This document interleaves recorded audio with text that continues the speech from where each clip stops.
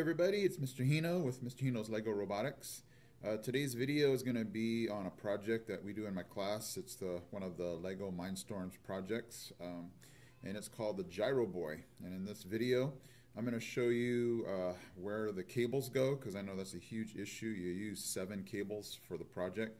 So I'm going to show you exactly where they go so the Gyroboy works. And then after you program the Gyroboy, I'm going to show you what all 4 colors make the Gyroboy do, and the ultrasonic sensor.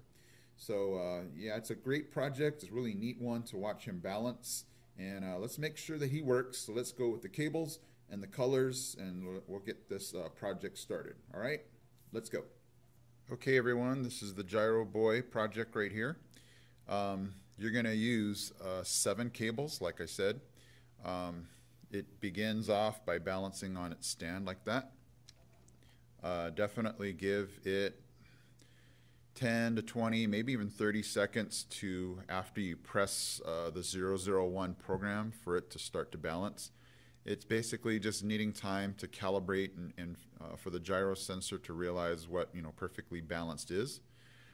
So it's started. The brick is on. So let's go to the cables and figure out where you need to have everything.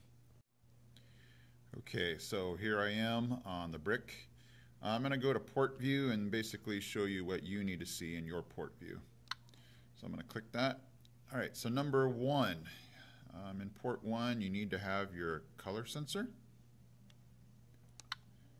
Number 2, you're supposed to have your gyro sensor.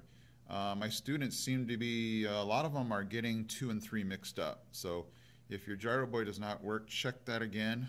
2 needs to be your gyro sensor. 3 needs to be the touch. And 4 needs to be your ultrasonic sensor. So there are your numbered ports. Let's now go to your lettered ports. Okay, for your lettered ports, you can almost do this visually, and it's pretty simple to locate and see.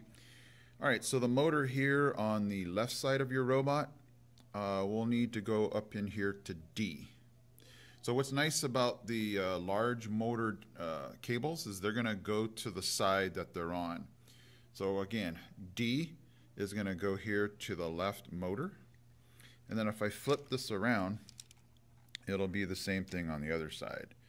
So this right motor right here, this right large motor, will go straight into A. So again, that's nice to remember, just that the large motors on either side are going to go into either A or D, depending on what side they're on.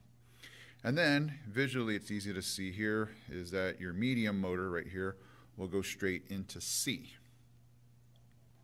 So let's go ahead and turn this on, and we'll find out what each of the 4 colors do and what the ultrasonic sensor does. Okay, so there we have our Gyroboy file. Whoops. I'm going to go ahead and select it, and then we want 001. And like I said, you're going to have to give this some time to start up.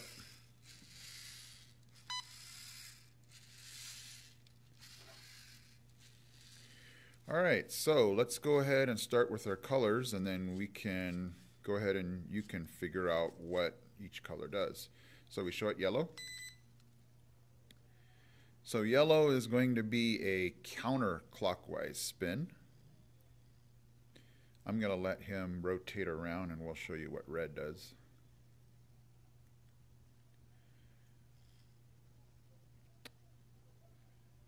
Okay, so we show it red. And red is going to basically make him stop, pause, hold that position. Now we're going to go to blue. And blue is going to have him go into a clockwise spin or turn. So the last color we have is green. So let me show him green.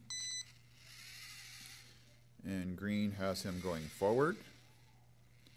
I better stop him before he gets too out of control. And then let's go ahead and show you what happens if you put something in front of his ultrasonic sensor. So he's got a nice arm wiggle.